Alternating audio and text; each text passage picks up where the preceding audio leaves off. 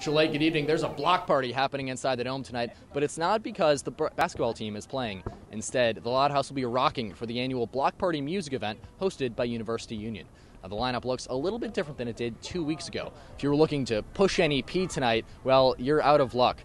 Gunna, the rapper behind popular songs like Pushin' P and Drip Too Hard, pulled out of the headliner spot earlier this month. Instead, he's gonna perform tomorrow at Binghamton University's Spring Fling event just an hour away from SU. Replacing him is the rapper 2 Chainz, who will be performing at SU for the third time since 2012. Also co-headlining is Baby Keem, the white-hot 21-year-old rapper who made waves with his debut album, The Melodic Blue, last year.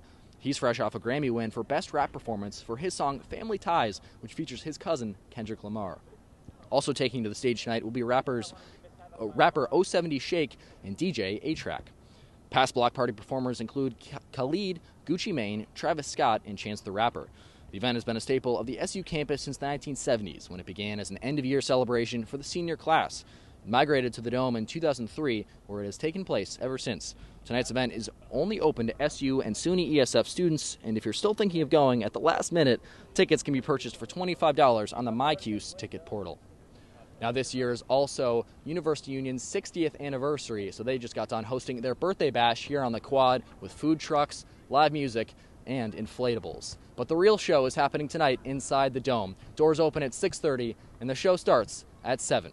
Reporting live from the quad tonight, I'm Peter Elliott, CitrusTV News.